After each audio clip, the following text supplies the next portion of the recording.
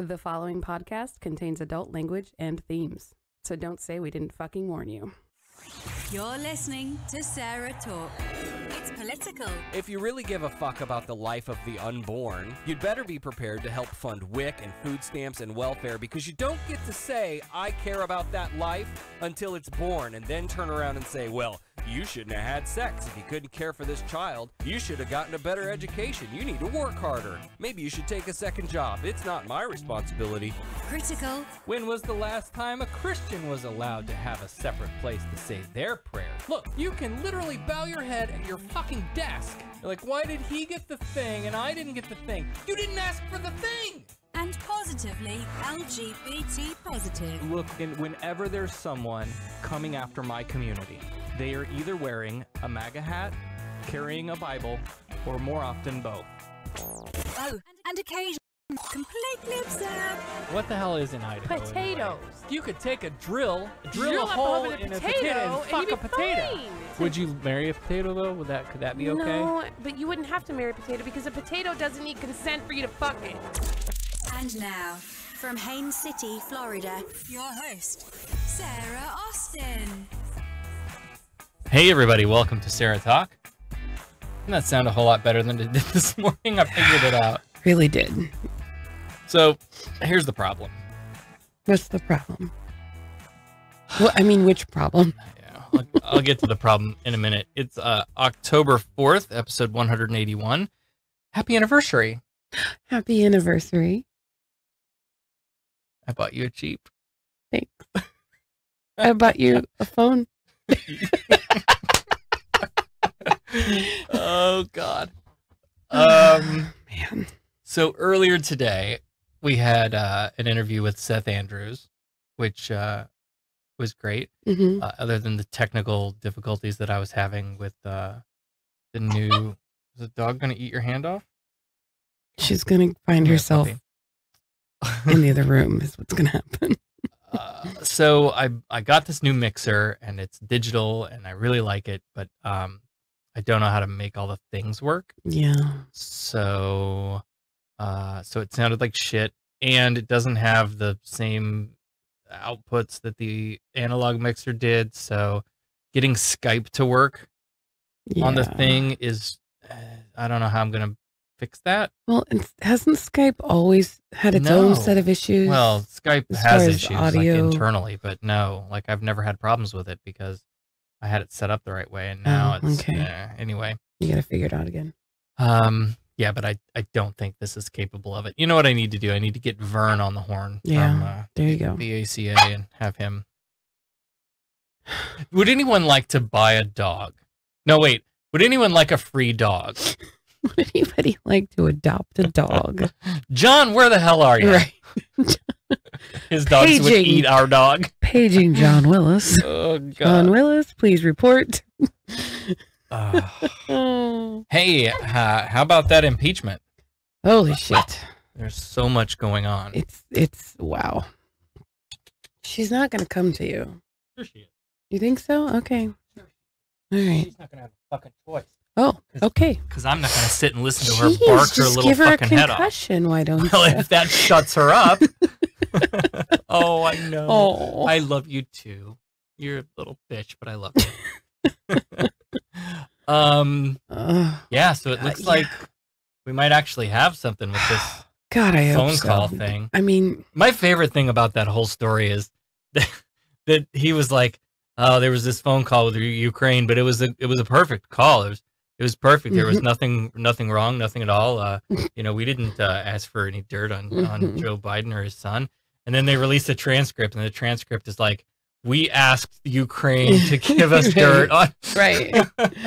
It literally did the thing you said you didn't do, but you said.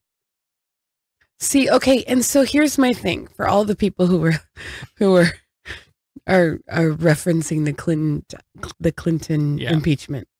He didn't get impeached because he got a blowjob. He got impeached because he lied about it. So now we have what I would say very conclusive evidence that Trump lied about several things. Well, I mean, but it doesn't matter if the Senate is not going to to vote to remove, which they won't because so stupid. The Republicans. I don't know if they're we could still be surprised. Nothing in the last 2 or 3 years has been as expected, so it's hard telling. Speaking of the Clinton impeachment, so breaking news.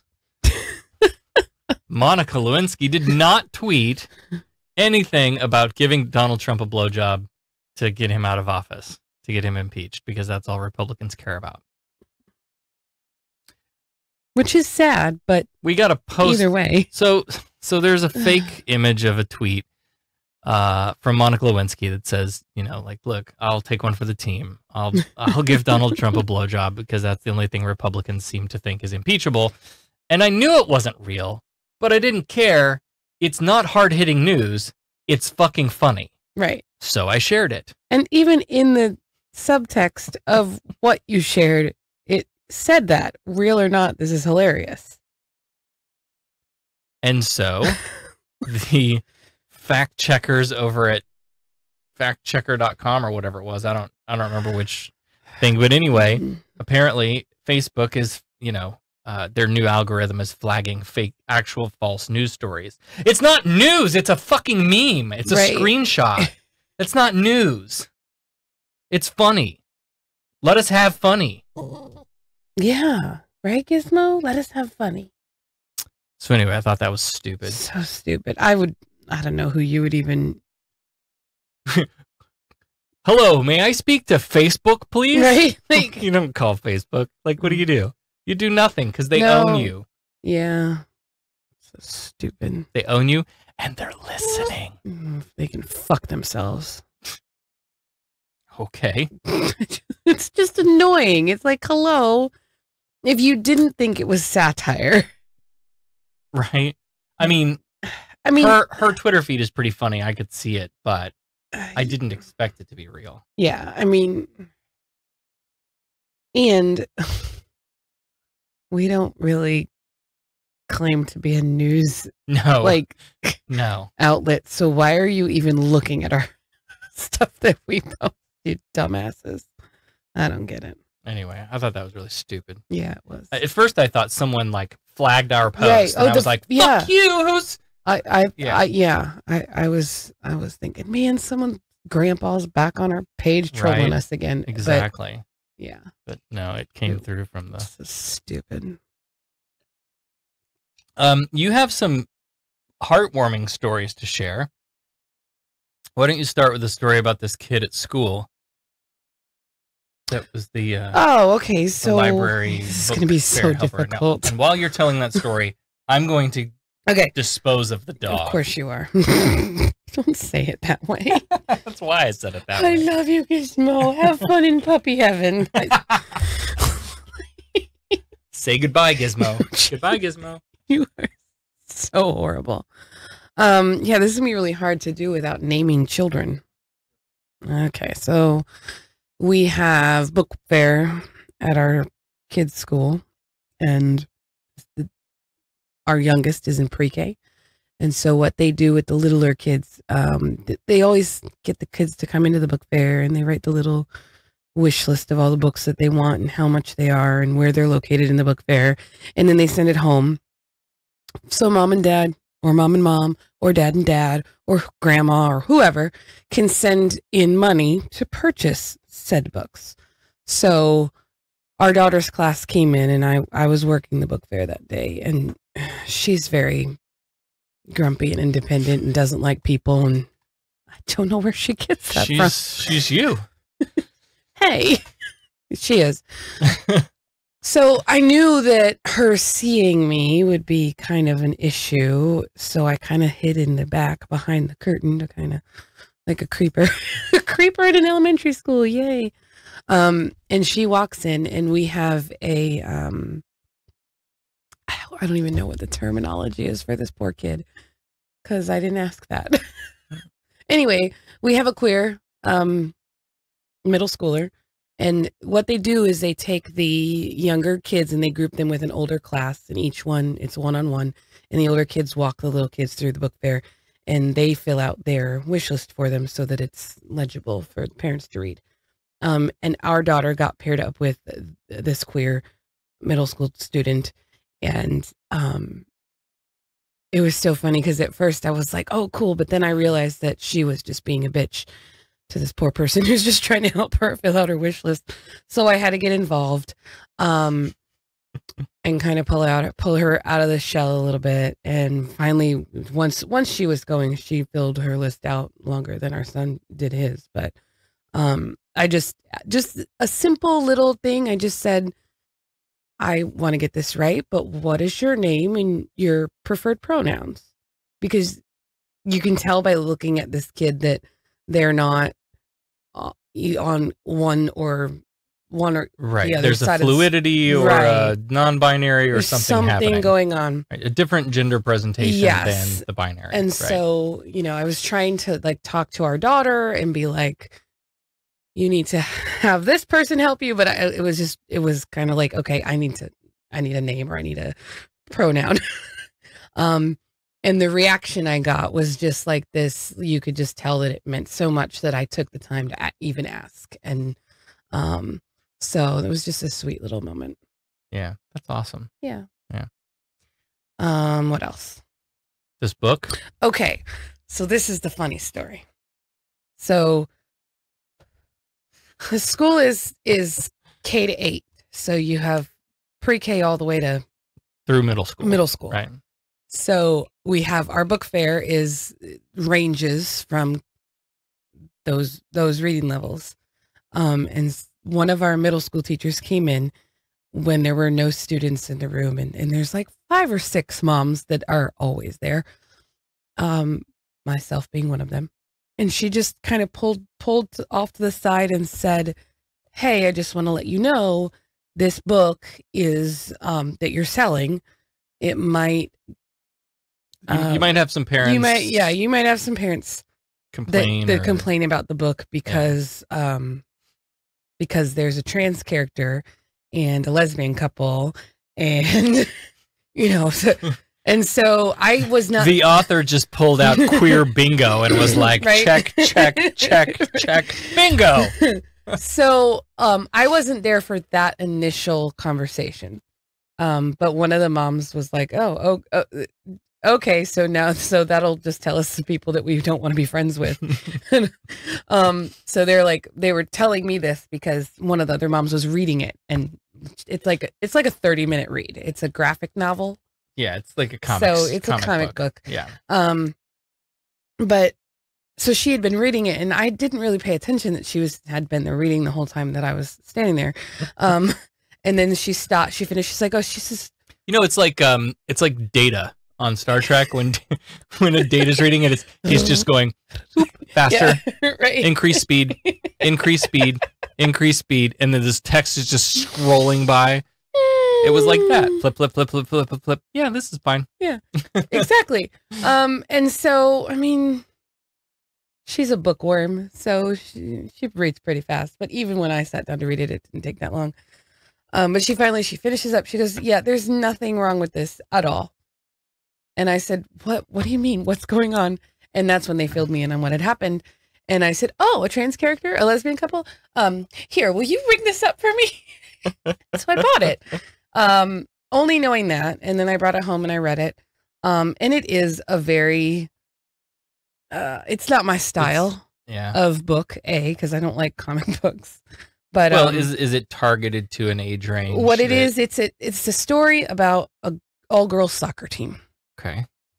And this one girl on the soccer team, and she's like, I guess she's a 5th grader, and she's playing with a bunch of middle schoolers, and she's just trying to find her way.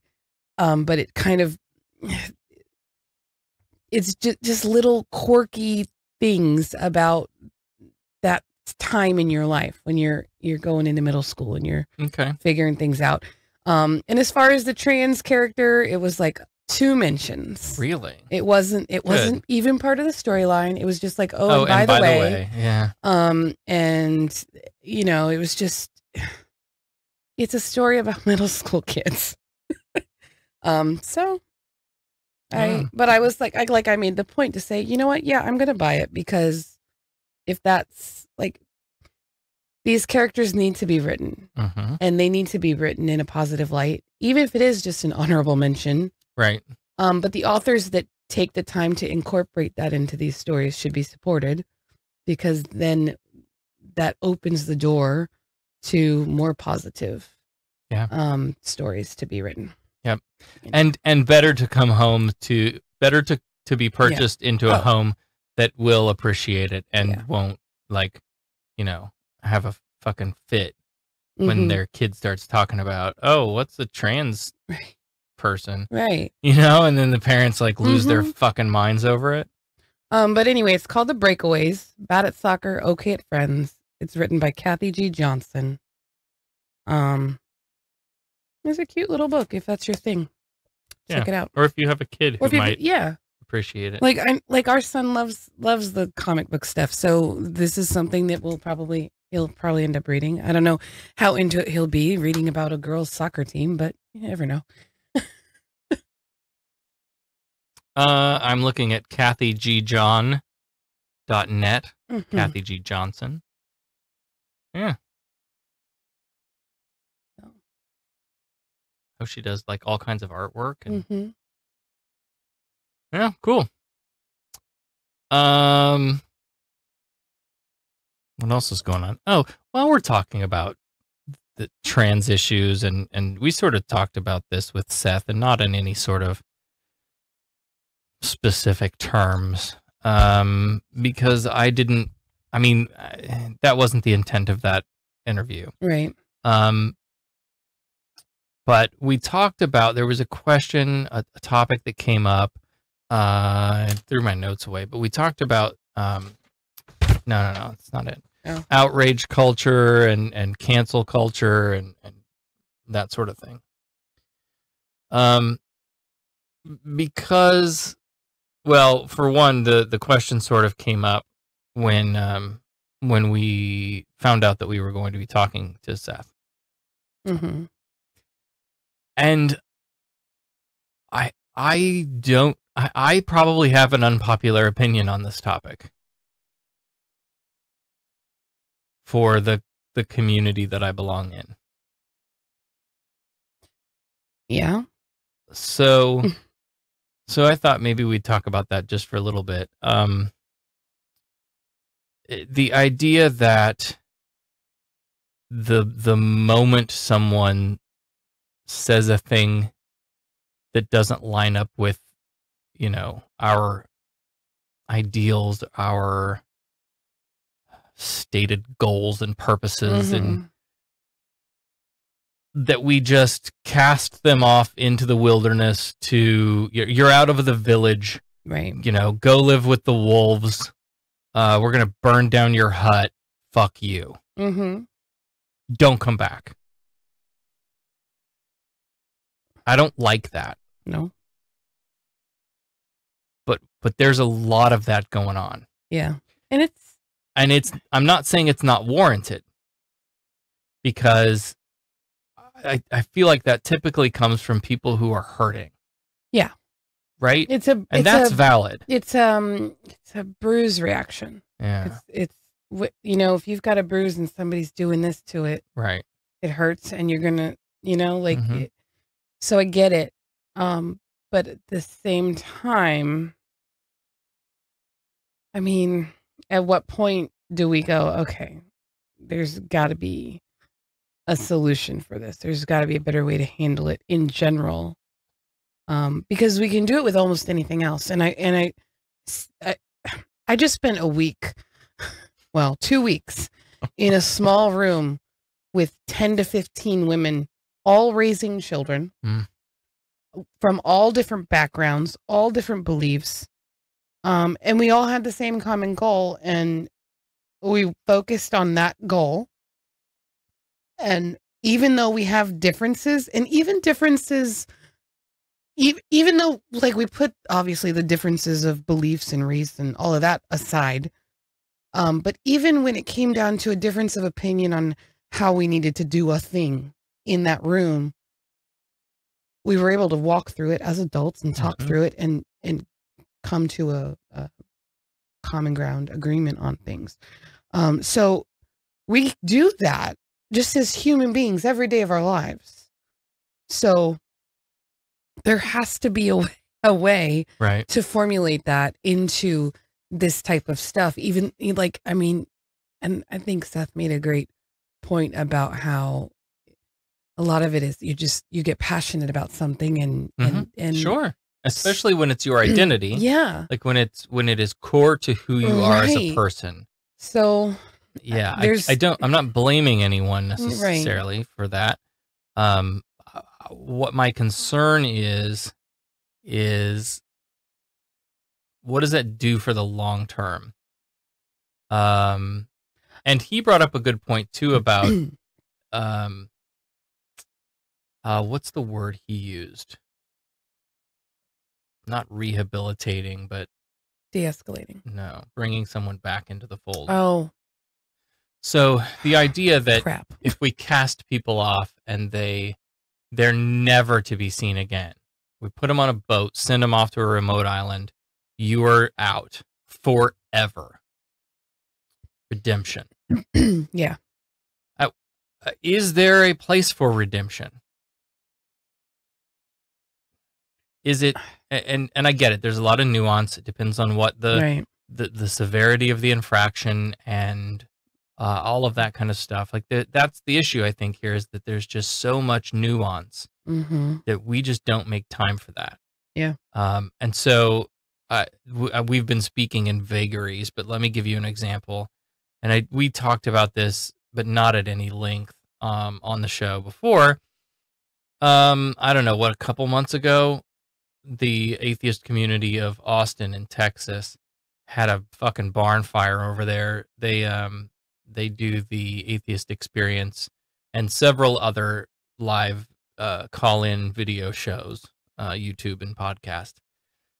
And they had on as a guest Stephen Woodford, who's goes by Rationality Rules on YouTube.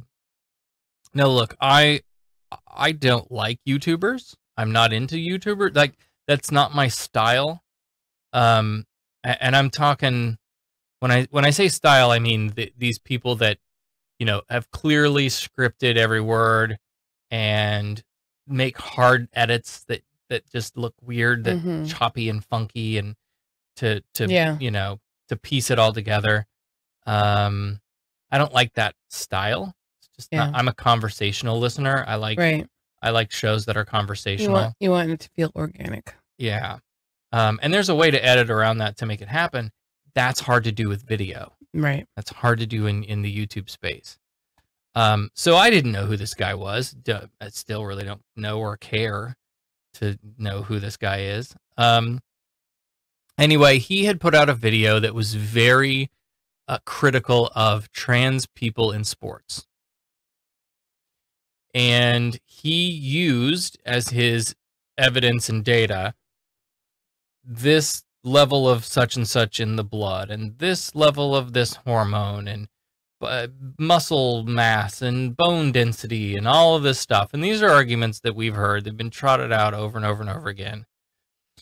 And I think maybe the bottom line of this whole conversation is going to come down to, like, look, I'm speaking from a place of privilege because this stuff doesn't affect me and I don't care about it. And I know on some level that's probably not right either, but I don't play sports. I've never played sports. I'm not good at sports.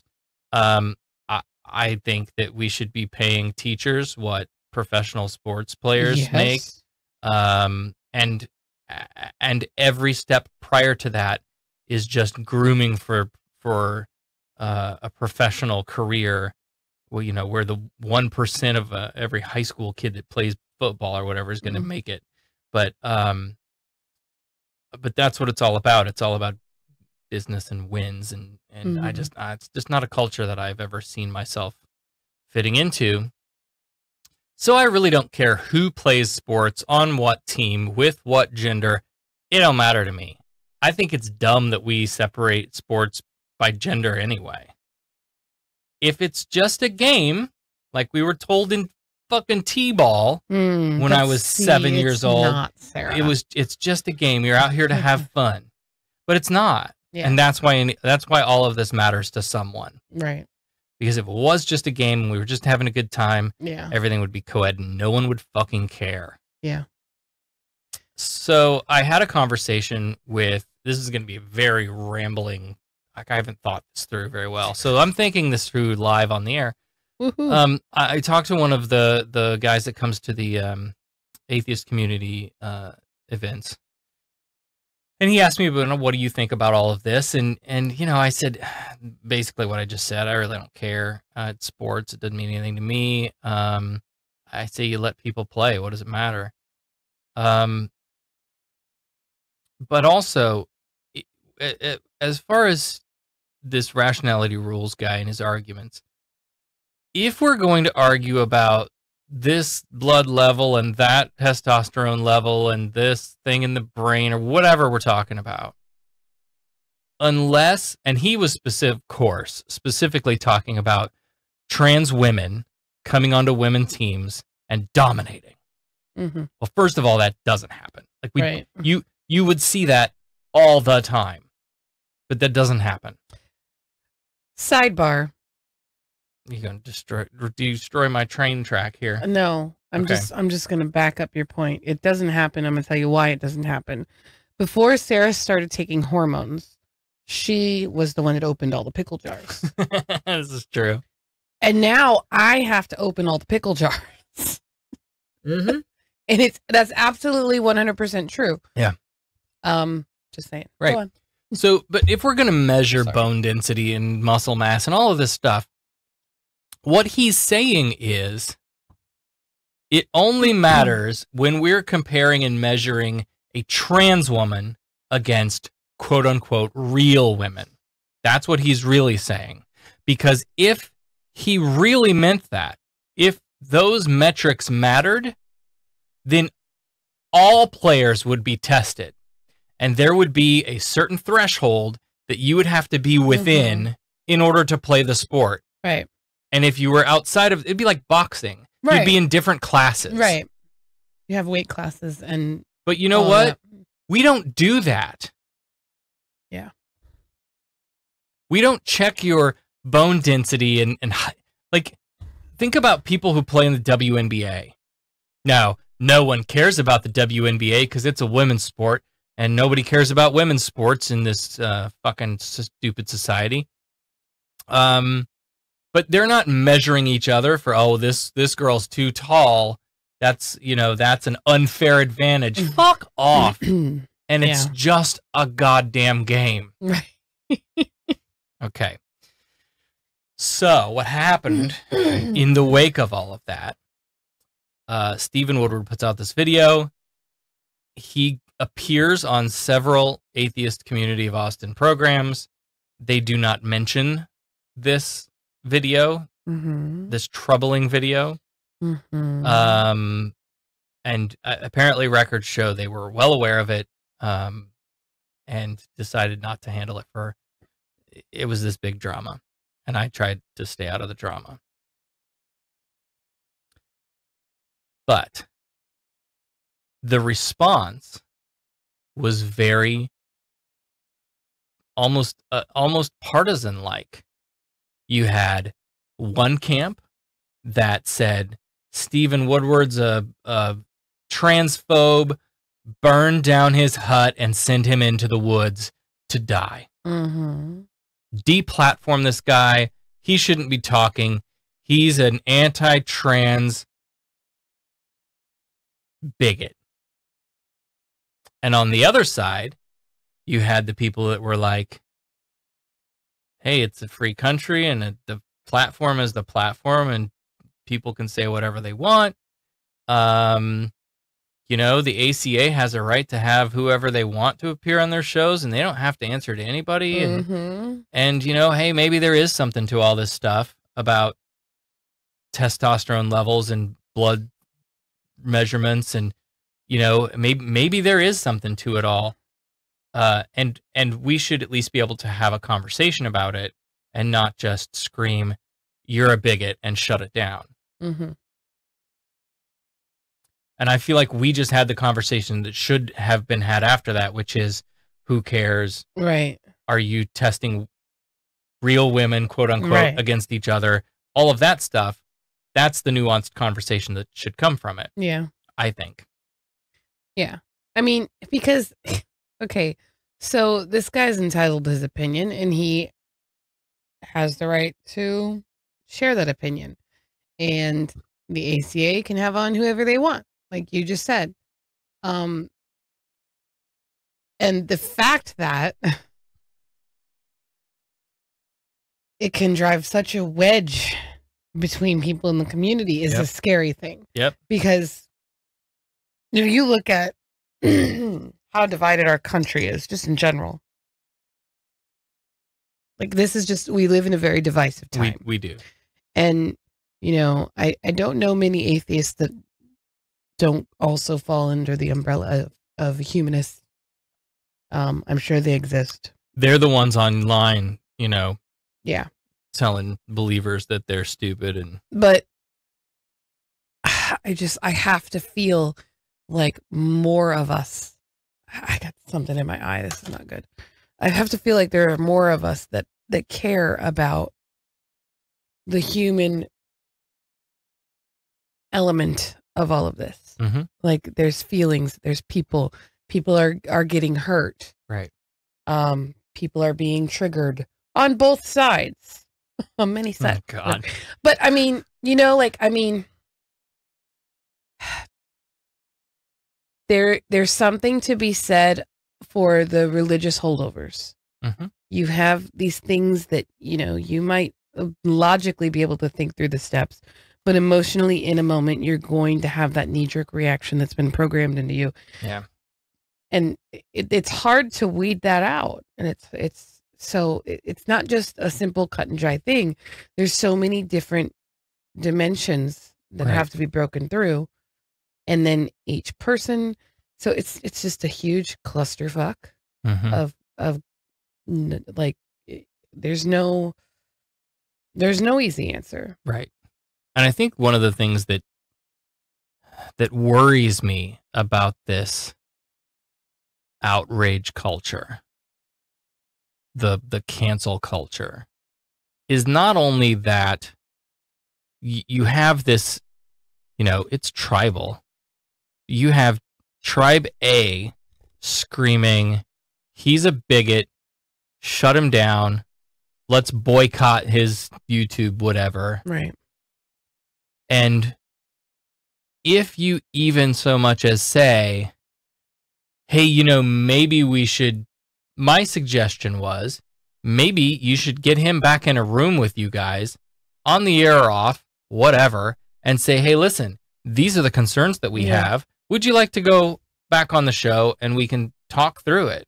Give him an opportunity. Now, the how that played out was, he said he was going to make an apology video.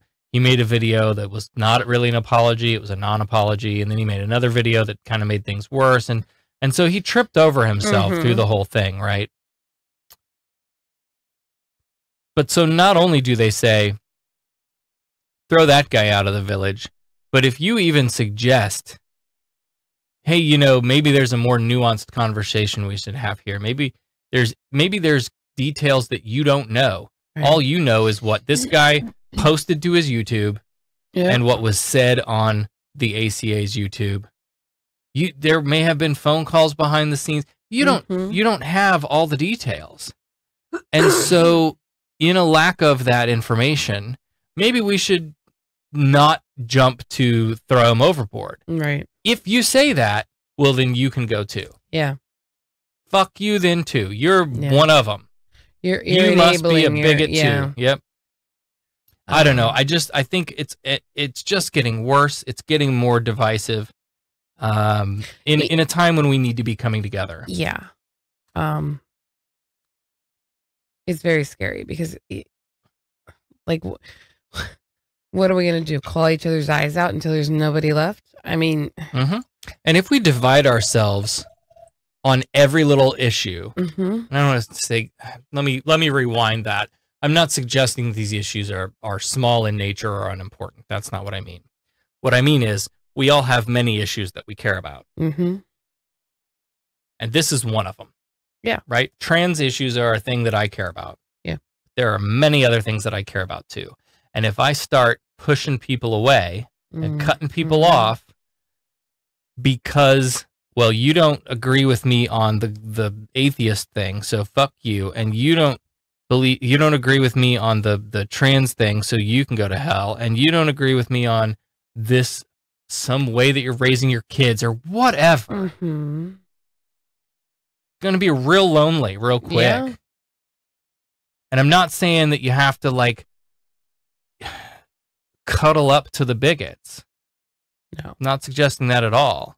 I'm just suggesting that you can separate yourself and say, I'm not going to associate with that guy. But do we need to grab the torches and pitchforks and shitty placards and run out and call everyone else to turn on that guy too?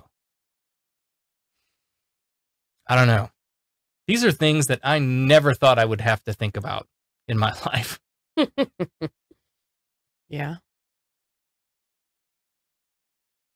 Never in a million years. The world is crap. Let us know what you think. Tell me how wrong I am. That's okay too. Yep. We won't cast you out for thinking we're wrong. We'll just right. secretly judge you. No, just kidding. I mean, you can play this into all kinds of different things that are going on in culture right now in our society. You know, another big one that comes to mind is the Me Too movement. If someone makes an allegation, if you don't take every word that they say as the gospel truth, then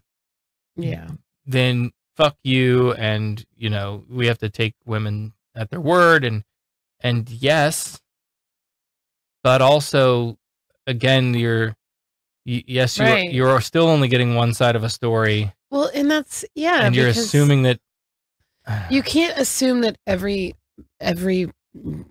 But just by saying that, I'm a men's rights activist now, and I need to. But I'm going to say it. I'm going to say it a different way. Okay, good. You cannot assume that every person. Rum in here. I don't know. You cannot assume that every person that's been accused of something is guilty, just as much as you cannot assume that every person that makes an accusation is being honest. Right. Like, that's why we have processes of investigation. That's why when things come up, there's fact-finding missions. And if you're not the person doing the investigating and you're not directly involved and you don't know the facts, it's really not smart to make any kind of assumption as to which way it went until you have all those facts. Right. Here's how I would say it in the Me Too era. We have to take these claims seriously. Yes. But don't jump to judgment. Right. Don't rush to assume that you know all the facts. Yeah. Because we don't. I mean, there have been plenty of times in history where somebody has made an allegation and it was found out to be that the person made it all up and they were just trying to get money out of somebody. There's been times where somebody's been accused of something and they were like, you know, it was assumed that they were innocent and then it turned out that they were actually guilty. Like, it happens all the time. Right. So you can't jump to those conclusions without the facts, period. Right. But the trouble is in the world where nuance is dead that we live in right now, the fact that you and I have just said those things, how many listeners just dropped off because they don't support women? You know what I mean? That's what I'm saying. It's just this, like, if your narrative and my narrative don't just line straight up, then you're done. Fuck you, you're wrong, and you're done. Well, if you leave because of what I just said under the reason that we don't support women, nothing that I said assigned a gender to either side of the story, and fuck you because we are women. There you go. There you go. Okay, so I think I don't know what else to say about that. Beating a dead horse. I don't know. I just feel some kind of way about it. Mm. What else you got? Let's talk about, while we're talking about trans stuff here too. There was an article in Pink News about Hillary Clinton. And I'm sorry, but I don't know why this woman's still relevant. She was on Colbert the other night. Though that her and Chelsea wrote a book or something, and they're pushing this book. That's what it is. I don't know. It's a desperate attempt to stay relevant, maybe, but it's actually it's a really interesting book. It's about strong women. But anyway, so Pink News ran this story with the headline: Hillary Clinton compares staying with Bill to being the parent of a transgender child. Yeah, okay, that's how you should react when you read the headline. Clinton described her decision to stay married to Bill Clinton after he was unfaithful as gutsy, which is part of their book title, by the way, Gutsy Women, and likened the experience to parenting a transgender child. Now, once you get past the headline, again, there's a little nuance. Oh, there's an audio clip. I should have played it. Bill Clinton was impeached in '98 after having an affair with White House intern Monica Lewinsky, who did not tweet about being willing to suck off Donald Trump. In the wake of the revelations, the Clintons' marriage came under immense scrutiny, but Hillary boldly issued a public statement reaffirming her commitment to Bill. You remember that? Stand by your man. Appearing on Good Morning America October 1st, former Secretary of State said it was the gutsiest thing she'd ever done, alongside running for president. She was later asked about this comment on The View. She said, quote, "You know, for some people that I've known, the right thing was to take your kids and go, clean out your bank accounts, don't look back. For other people, you know, get into a negotiation and figure out whether you want to stay. In my case, after really hard thinking about it, counseling, praying, all the things that I did and that we went through, I just decided it was the right decision for me, but that doesn't mean it was an easy decision. It was a really hard decision. Sometimes when your child has an issue, I had a friend a few years ago who called up and said, I don't know who to talk to about this, but my little girl wants to be a boy. What do I do? And, you know, several of us kind of, we didn't know what to do. We never had a friend who'd faced that before. Several of us kind of read everything and talked to people and gave her advice. And it was really gutsy for her to say, okay, I'm going to respect the feelings of my child as hard as it is for me to understand this. So I think when the question was asked, personally, everybody faces a moment of decision, and you have to reach deep down inside and decide what's right for you to do, and hopefully it's reached with love and understanding. Now, the quote reads very differently to me than the headline.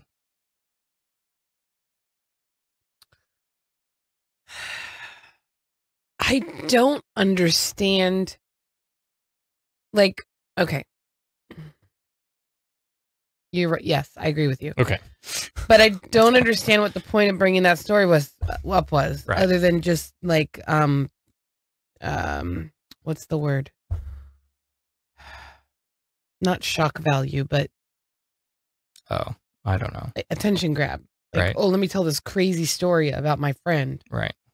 Like, it seems to me like she's trying too hard to make her decision to stay sound more interesting than it actually is. Right. Because anybody who's ever been in a relationship, you face problems, and I don't know. Everybody has been in a situation where they have to make a decision to stay or go. I know I've been there. So what you gesture at me for? It was me. Happy anniversary. Anyway, any married person is already going to be able to relate to what you're going through. the decision you made. It's not really interesting because we've all been there. Right. So is that just like she's just trying to make it sound more? I don't know. Like sometimes with her, I feel I've heard her on a lot of things, and it feels like that a lot. Like like okay, that was you're just trying too hard. Yeah. I don't know. But on the question of the analogy, is it analogous to say that, you know, deciding whether I'm going to support my trans kid is akin to deciding I'm going to stay in my marriage? It's nowhere near. No. Mm-mm. One is a choice of an action that one person took, and the other is of no fault of their own. Right. Not a choice. That's very different. Yeah. I mean, now, okay. If Bill had come out and said that he was poly, right, that might be a different discussion where you could kind of maybe, because that's a different, you know what I mean? Yes, right. But I don't in no way do I see how you could. It's not even apples and oranges. It's apples and sushi. Like you cannot even relate those two things to each other. They're completely different playing fields, arenas, planets, in my opinion. Yeah. Moving on. Another story over the past few, and sorry we weren't here last week. I had to work. Yeah, it sucked. Yeah. Police officers in rural Tennessee gave a woman busted with marijuana roach in her car a choice. Baptism or jail. Oh, shit. A woman suing Hamilton County government and the Hamilton County Sheriff's deputies after she says one of them, during the course of her arrest, stripped to his underwear and baptized her in a lake in the northern part of the county. Deputies named in the lawsuit are Deputy Daniel Wilkie and Deputy Jacob Goforth. Go forth and baptize. According to the News Observer, Shandell Marie Riley accused two sheriff's deputies in the Hamilton County government of civil rights violations and assault in a lawsuit, saying she was horribly violated when one of the men got partially naked and dunked her in freezing cold water, all reportedly to keep her out of jail after a traffic stop. Okay. According to the lawsuit, Deputy Wilkie told Riley he would not take her to jail but issue a criminal citation for the marijuana if she agreed to the baptism. The suit seeks $1 million in compensatory damages and $10 million in punitive damages, plus attorney's fees. Riley's complaint says, without any lawful justification, Wilkie conducted a search of the plaintiff's person by feeling, through the plaintiff's clothing, her breasts, abdomen, buttocks, inner thighs, and her crotch. Wilkie then told plaintiff that God was talking to him during the vehicle search, and Wilkie felt the Lord wanted him to baptize the plaintiff. Wilkie further told the plaintiff that he felt the Spirit. He was feeling the vagina and the breasts, not the Spirit. Okay. I would like to just point out right now that if a police officer were to say that their imaginary friend was telling them things while they were conducting a search, they would immediately be put on psych leave and evaluated. Just gonna put that out there. One might hope. But apparently in the Bible Belt, you can take your belt off and your pants and off. Everything else. According to court documents, Deputy Wilkie led Riley into waist-deep, quote, frigid water and submerged her for several moments. She was shivering uncontrollably and felt horribly violated. Holy shit. No, Holy Spirit. Right. Oh my gosh. Yep. I hope she gets some money, but I don't think she's going to get what she wants. Yeah. It's a lot of money. Well, you always Yeah, I know, but $10 million for right. Let me see if I can find this. The FFRF wrote this. There was there's another relevant story related to that. Hold on, let me look it up.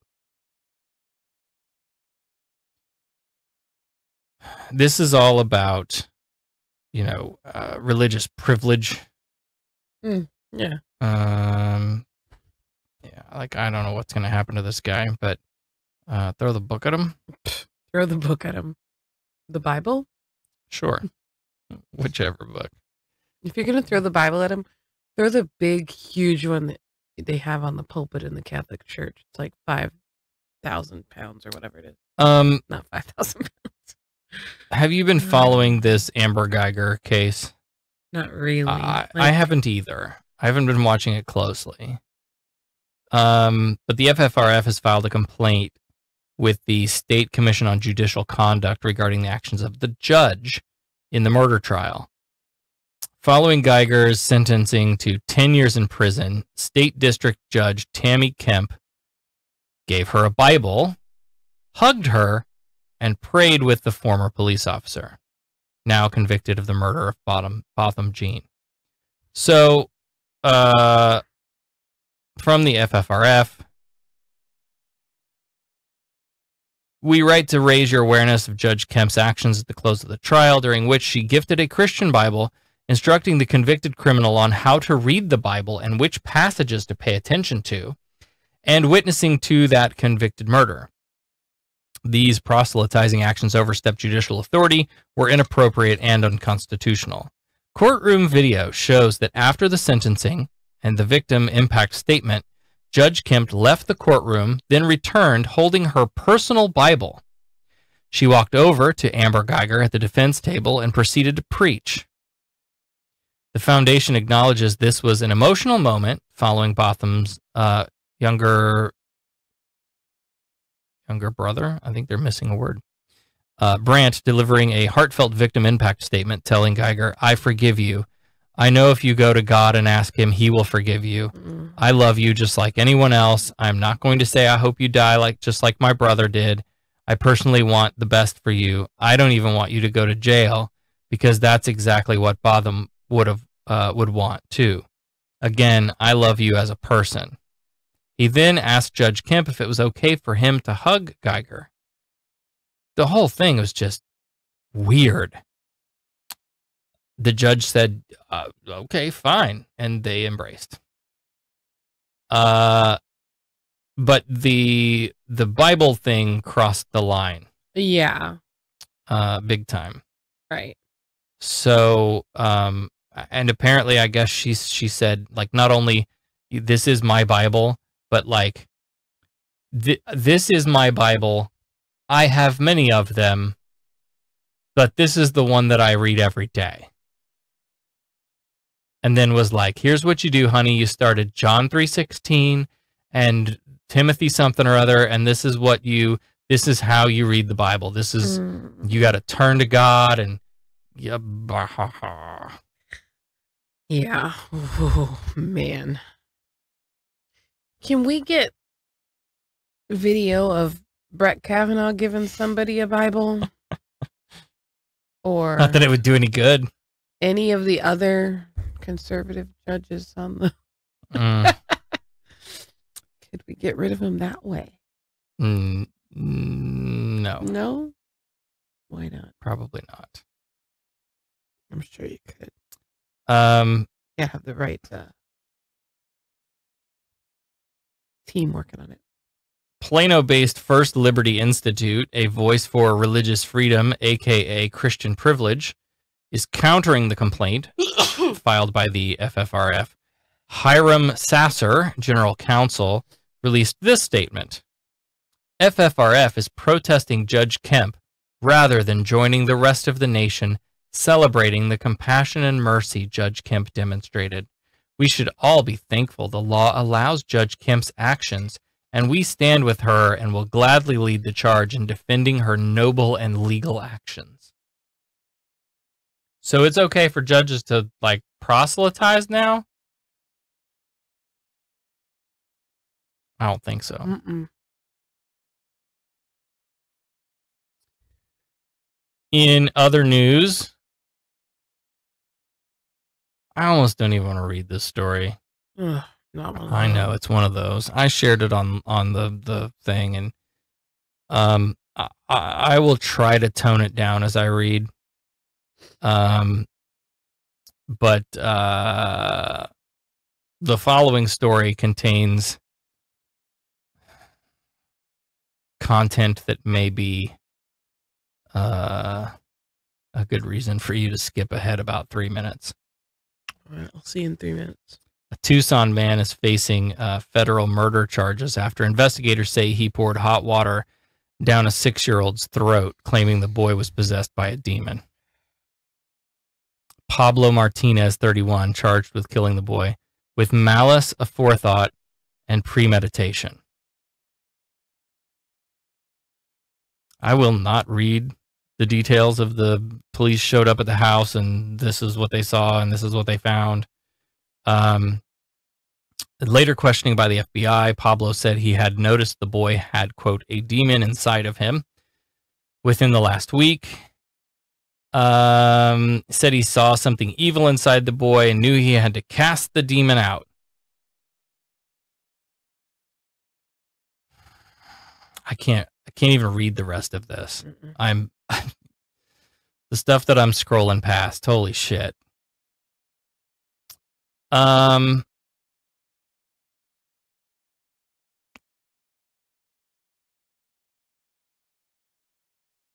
boy had burns over 15% of his body.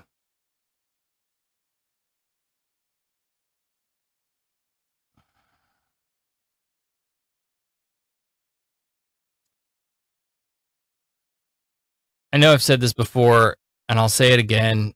Every time a story like this comes up, all I hear is the voices of those people that are like, you atheists, why can't you just leave believers alone? Their God thing isn't harming anyone. Why wouldn't you just shut up and let them have their beliefs? Why do you have to be so? This is why.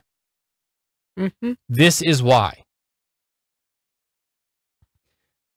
Because crazy fucking ideas of demons in the minds of someone who is stable might be okay. Right. But in the minds of someone who is not stable, it's deadly. Terrible shit happens. Terrible shit. This is the problem. Religion poisons everything. This is why I'm not just an atheist. This is why I'm an anti-atheist. The sooner religion goes away, the better off humanity will be.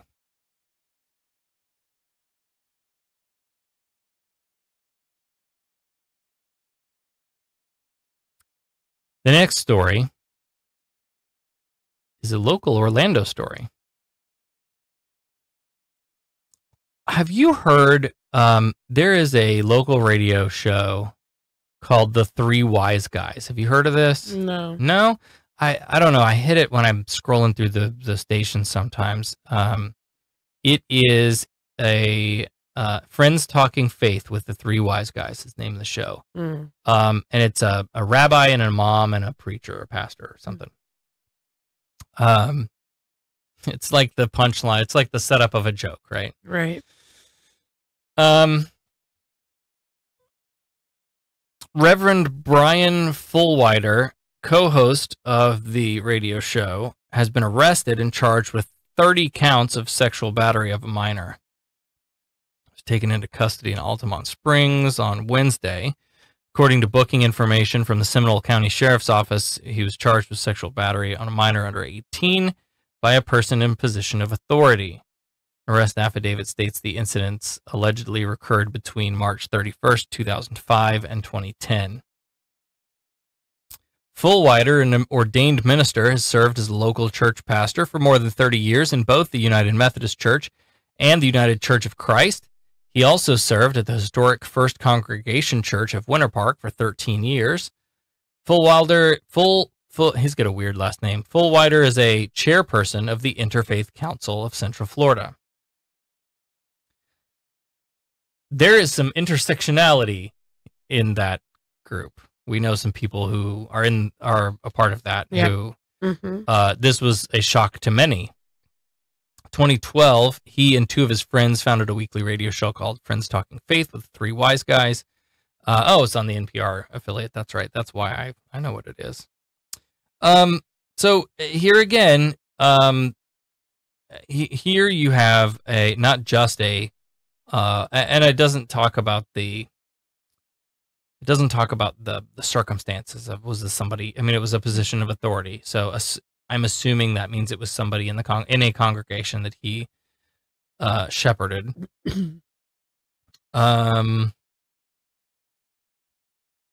Yeah, these are the problems, and we've gone a long time before we've done these, since we've done these stories. It's been a while. I've given you a break. But again, when you create an environment where people are told, this is a man of God, this man gets revelation from the Lord, and then uses that position of authority to do harm. And yes, we see that everywhere. Leaders in all sorts of organizations and government and whatever, that abuse of authority and abuse of power. But the lawmakers who are busted for some impropriety are not necessarily the ones saying, I have a direct connection with the Lord, and I'm morally superior, and I have God's blessing and all of this garbage. It's a little bit different. Messed up. Yep. I want to end on a positive note. Let's do our patron thanks, and then we'll end on a little positive note, and then we'll go to bed because we have to clean up in the morning. Yeah. So let's thank our top patrons. They are Doggy Daddy.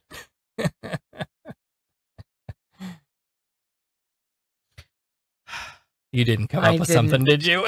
I didn't think you would. How about this one? My dad's in the hospital, and my brother didn't call me until 3 hours after. Okay. Oh my God. Anyway, no. Declined patron Russell. Sorry, I didn't come up with a creative name this week. I've been busy. He's probably okay with that. Titanium Snowflake. This sounds like fun. Oh wait, you're missing one. Hold on. The fourth one was. Oh, you fired. No, I remember what it was. Okay.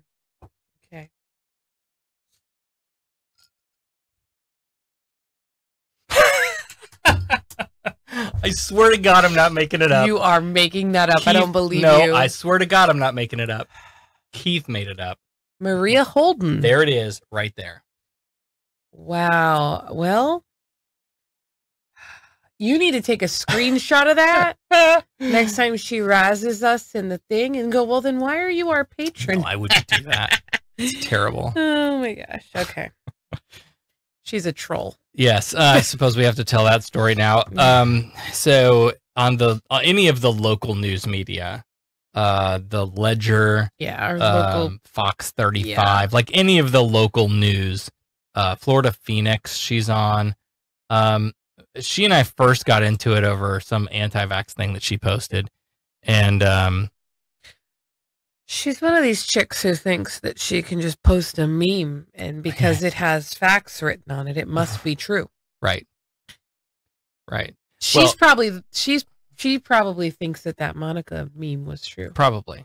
Well, I mean, one of them was like, the truthaboutgmos.com or something like that. Truthaboutvaccines.com. One of those things. Like she has bought into all the fucking conspiracies. And then if you go on there and try to present it in a respectful way and say, actually, the evidence says this, she just goes half-cocked loony on you, and it gets pretty interesting really fast. But Keith enjoys engaging with her, so way to go, Keith. Good choice. Funny. All right, so let's end on a little game. This was posted on McSweeney's. You ever heard of that? Celebrating 21 years of publishing daily humor for almost every day. Okay. Sounds familiar, but well, this is from a July 2016 post. But I thought it was pretty funny. It was making the rounds on the social media again. Who said it? Donald Trump or Regina George? Oh God. All right. Okay. Here, let me write down the numbers. I didn't prepare for this very well. Okay, number 1. I promise not to talk about your massive plastic surgeries that didn't work. Regina George. Number 2. Why are you so obsessed with me? That could have been either one of them. That's why this game is fun. Oh, fuck. Now I've got to really think. See, you know how long it's been since I've watched that movie? Fuck. Somebody in the chat, help me out. No, you have to guess. I'm going to say... They're on a 4-minute delay. You won't get the right answer at the right time anyway. That's Regina George. Number 3. It's almost like, does he watch television? Donald Trump. Number 4. He put on glasses so people will think he's smart. And it just doesn't work. Oh, God. You know people can see through the glasses. Oh, God. No, that's too intelligent to be Donald Trump. That's got to be Regina George. Number 5. I'm going to fail this game so bad. I invented her. You know what I mean? That was Donald Trump. Number 6. My IQ is one of the highest, and you all know it. Please don't feel so stupid or insecure. It's not your fault.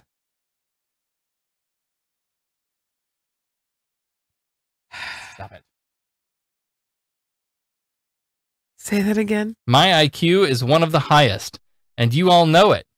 Please don't feel so stupid or insecure. It's not your fault. Oh, my God. Regina. Number 7. The beauty of me is that I'm very rich. Donald. Number 8. My fingers are long and beautiful, as it has been well documented, are various other parts of my body. That's an easy one. Gross.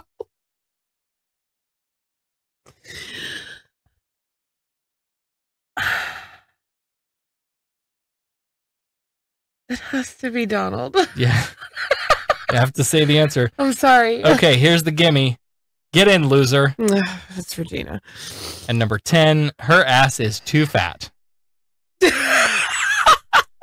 Both. You have to pick one. Oh, my God. I know that I lost this game. I'm going to go with Donald. No, I mean Regina. I don't know, Donald. It's Donald. It's Donald because I think I know who it's about. Go on. All right. How many did I totally bomb on? Hold on. All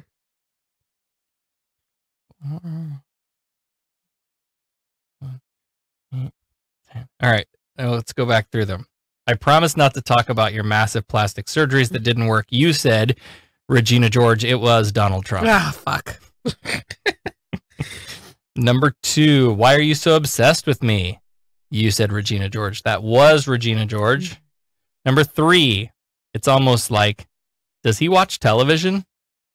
You said Donald Trump. That was Donald Trump. Number 4, he put on glasses so people will think he's smart, and it just doesn't work. You know people can see through the glasses. You said Regina George. That was Donald Trump. Yeah. Number 5, I like invented her. You know what I mean? You said Donald Trump. That was Donald Trump. No, sorry, that was Regina George. You got that one wrong. He said that about somebody, though. Probably. Number 6, my IQ is one of the highest, and you all know it. Please don't feel so stupid or insecure. It's not your fault. You said Regina George. That was Donald Trump. Oh, my God. Number 7, the beauty of me is that I'm very rich. You said Trump. That was Trump. Number 8, my fingers are long and beautiful. That's Trump. Number 9, you said Regina George. That is correct. And number 10, her ass is too fat. You said Trump. That is Trump. You only got, what, 4 wrong? No, you got 3 wrong. Really? Yeah, I marked one of them wrong that I shouldn't have. Okay. It was number 2. Why are you so obsessed with me? You said Regina George. You were right. Yeah. So you only got 3 wrong. Well, That's not bad. Okay, then all right. I was worried because it's been so long since I've watched that movie, and I also tend to tune Donald out when he's talking. So yeah. We should go find all of those clips. yeah. That would have been cool. A cool way to play it. To play it back. To play it back as okay. Let's see who let's actually listen to the said clip. Before we go, let's go back to some of the comments that I can't see that I know you can see. I know there was something. There were some things that I thought were worth mentioning. Dan wanted to know if Trump was at the book fair. Because we all know he reads and writes around a 5th grade level. I didn't see him. It doesn't mean anything. Because he was in the area this past week. Oh, that's right. Ugh. Yeah.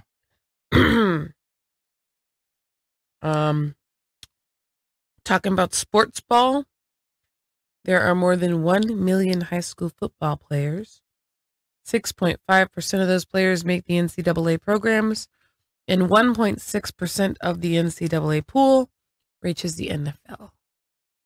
So there you go. So it was even less than 1% of the high school kids. Yeah. Thank you to Dan, our official SarahTalk researcher. CJ says, I agree with you 100% on cancel culture. I think people my age don't understand the importance of civil discourse. Instead of having conversations with people, they're glued to headlines on a TV or a computer screen without fact-checking everything for themselves, you know? I had an issue back in 2016 when I was politically informing myself for the first time in my lifetime, and I got bashed for simply wanting to be informed. It's insane. Yeah, absolutely. There's a psychology thing going on there, too, of like, even as adults, we sort of operate with the assumption that everyone else, the narrative, the story, the information that's going on in everyone else's head is the same one that I have in my head. Right. We assume that we all know the same facts and the same information and have done the same research and have talked to the same people and we just sort of assume that, and we shouldn't do that. Yeah. Because we definitely don't.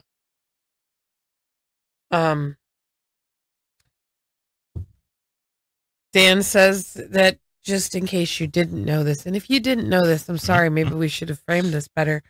Regina George is the main antagonist of the movie and musical Mean Girls and leader of the Plastics. So if you haven't seen the movie Mean Girls, maybe you should go do that. If you haven't seen the Mean Girls, you can't sit with us. And we've cast you off into the wilderness, never to be seen again. Also, screw you. Yes. Russell says, Sarah reading off the results made me feel like I was watching Dr. Phil or that other guy with the lie detector result.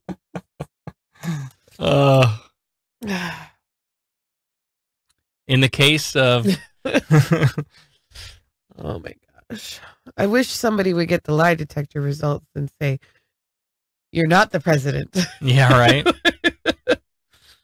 Oh my God. All right. Well, hey, let's wrap this thing up. We got to get to bed. We have a cleanup in the morning that we've got to get to. So, hey, thanks for tuning in, and we'll try to be, more regular like we mean to be. So maybe we'll see you next week. We love you. Bye. Bye. SarahTalk is made possible by listener support. Visit patreon.com/SarahTalk to become a patron and help keep this program going. Contact Sarah and Company by email at producer@SarahTalk.com or call 224-40-SARAH. That's 224-407-2724. And follow us on social media, facebook.com/SarahTalkRadio and on Twitter @SarahTalkRadio. SarahTalk is a production of Sarah Austin Media.